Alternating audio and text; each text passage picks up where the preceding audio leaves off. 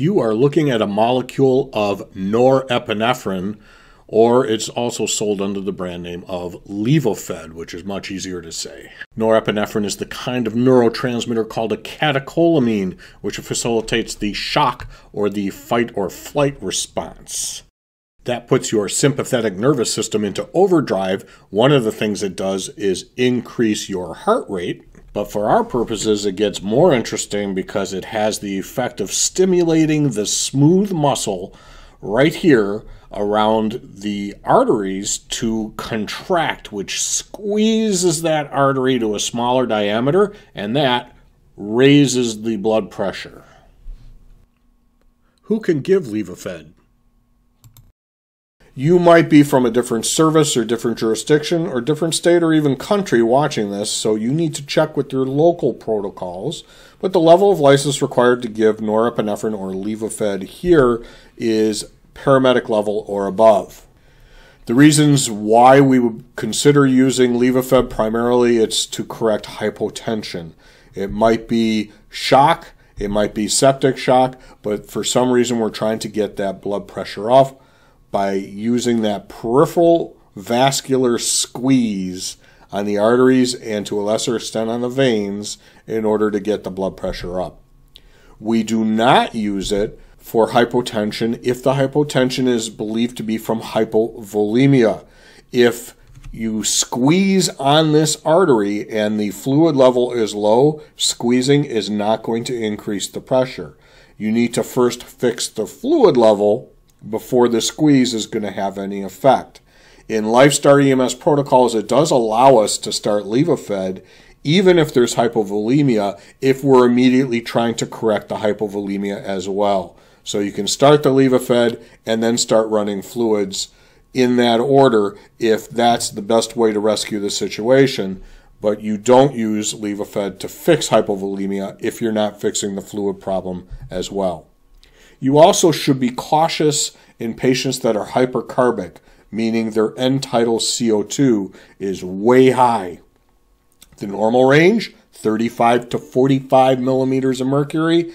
If you have a patient that's 60, 70, 80 millimeters of mercury or above in their end-tidal CO2 readings, you should probably use caution with Levophed. It can lead to arrhythmias like VTAC or VFib. Side effects on the cardiovascular side, you might see some bradycardia as a result of administering Levophed. You might see arrhythmias, both the severe ones I just mentioned, as well as a patient might go in and out of AFib or other kinds of arrhythmias because of the beta effect that it's having on the heart. You might notice some peripheral ischemia as well. As the arteries and veins contract, you might have shunting in the body, which moves the blood away from the extremities to the core, so their hands and their feet get cold. You might even notice some color change in the hands and feet because of this peripheral ischemia. On the respiratory side, basically the primary side effect is dyspnea or shortness of breath. Levophed is not friendly with insulin. You should not share a IV catheter or a port or a Y port running Levophed and insulin at the same time. Start another line or give it another way. In terms of timing, the onset is very quick. As soon as you start giving it, you should see some sort of effect in 1 to 2 minutes. The half-life is about a minute, so that when you shut off the Levophed, it takes about 2 minutes before the level drops below the therapeutic level and the effect has worn off. So very quick on and very quick off. So what are the tips and tricks and things you need to know about giving Levophed? Because you're going to see peripheral vascular constriction, you're going to find SpO2 on finger probes very difficult to get a reading. You're also going to find it difficult to get non-invasive blood pressure monitoring because of that shunting of blood and because the extremities are so cool and are not getting perfused. Invasive blood pressuring monitoring would be preferred if you're picking up in an ICU or in an ER and you're going to another hospital for a higher level of care. If you can, request an arterial line. They're going to want it at the other end anyways. If blood pressure is that serious a concern that you're running Levophed, it's a good thing to have. And it's also preferred to give Levophed through a central line if you can. Because again, that vasoconstriction in the periphery, having a little IV catheter in a little vein, it can kind of cut off the blood flow to the tissue around it, and the risk is necrosis of the tissue, or the tissue around the IV site dying because of poor perfusion. So if you have a central line or you have a choice, go central line with Levophed. Two kinds of dosing, the weight-based and the non-weight-based. Again, check your local protocols for the right numbers, but these numbers are pretty standard. The recommendation is to start at 8 to 12 mics per minute and then titrate up or down. You're usually going to titrate down, so a maintenance dose is very typically somewhere between 2 and 4 micrograms a minute. On the weight-based side, for post-cardiac arrest care, the range is usually 0.1 to 0.5 micrograms per kilogram per minute. And then for sepsis, generally the range is 0.01 to 3 micrograms per kilogram per minute. That is a massive range. And the reason for such a wide range is sepsis. Everything gets very, very leaky. You're losing fluids. You're having vasodilation all over the place. You're having multiple organ failure. And so you may need to run that much Levophed in order to keep enough squeeze along with the fluid bolus to keep that pressure to within survival range. How do you give it? You will need to dilute it in D5W, not in normal saline. Normal saline can run the risk of oxidizing the Levophed, and you don't want that. So use a bag of D5W instead of normal saline. And the standard dilution would be 1 bottle in 250 milliliters of D5W. So that's 4 milligrams in 250. Uh-oh, you saw it coming. We're talking numbers, and that means a little bit of math. How are we going to do the math here? We have two formulas we can choose from that might be appropriate. One is micrograms per minute, and the other is micrograms per kilogram per minute. Fortunately for us at LifeStar EMS, we've all been practicing math on a regular basis, right? Right? Well, let's start with the simpler calculation of micrograms per minute. The micrograms per minute formula starts with the dose, and it has to be expressed in terms of micrograms, times 60 in order to convert minutes to hours, because that's how our pumps work, and the concentration, which needs to be expressed in milliliters. How much of this information do we already have, and how much do we have to do a little math for? Let's say our starting dose here is going to be 8 mics per minute. Do we know what the concentration is yet? Not yet. That's where we're going to have to do a tiny bit of math. If we put this bottle of Levophed, which has 4 milligrams in it, in a bag of D5W that has 250 milliliters, then we have 4 milligrams in 250, but remember our dose is expressed in micrograms. We're going to have to convert. 4 milligrams is the same thing as saying 4,000 micrograms.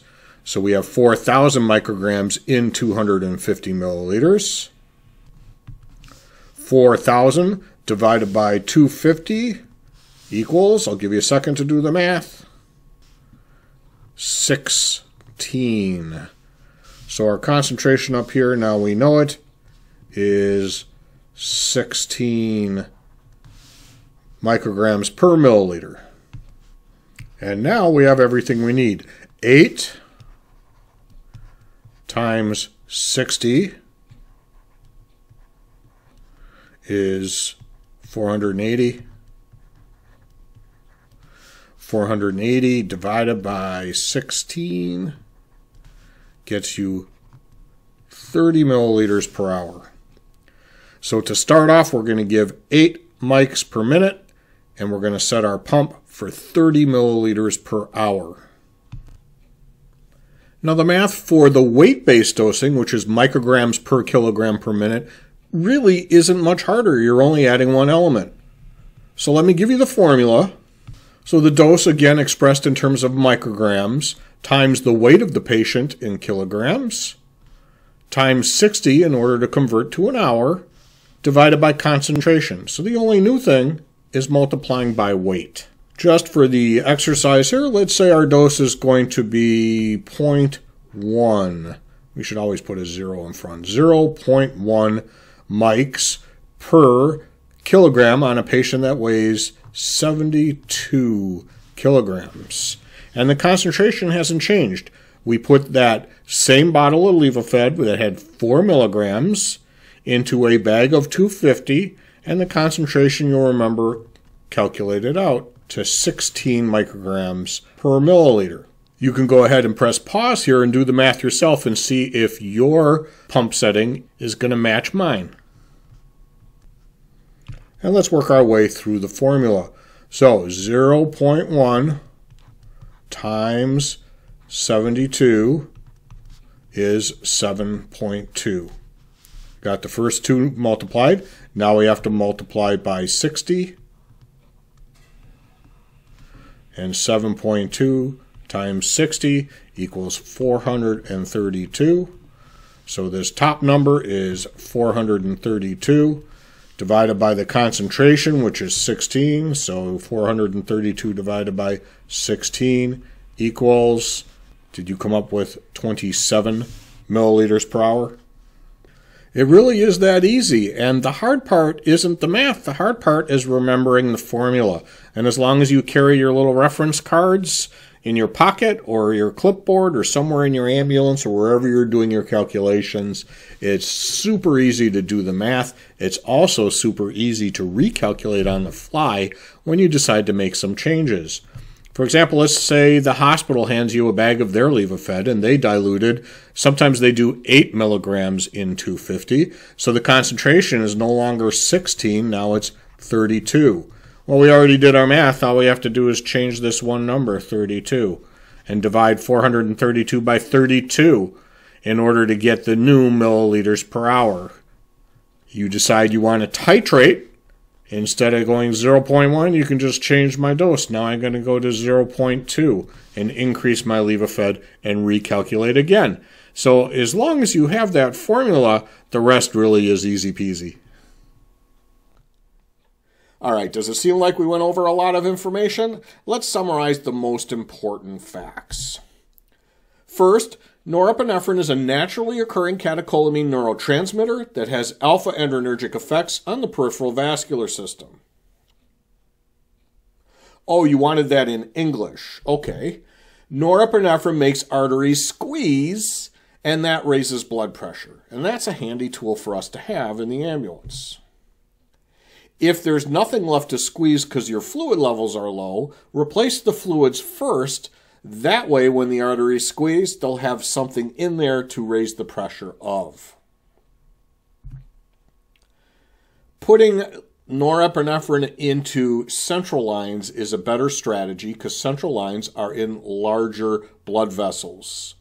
The problem with putting it in smaller blood vessels is when it goes into the arterioles and it gets into the tissue surrounding those small vessels, it can lower the perfusion of that area, and that can lead to necrosis. The tissue can die because the blood is not reaching that tissue through the little vessels. So big vessels good, little vessels bad.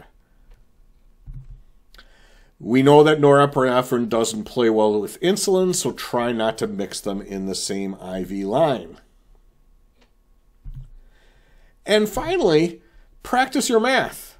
Carry this little reference guide or some other similar reference guide that has the formulas right there, because if you have the formula in front of you, it's so easy to just plug the numbers in. You might have to convert a unit here or there, but if you have this in your pocket, you're halfway to getting everything calculated. Keep practicing that math. Keep watching these videos, and I thank you for joining me. I'll see you on the next one.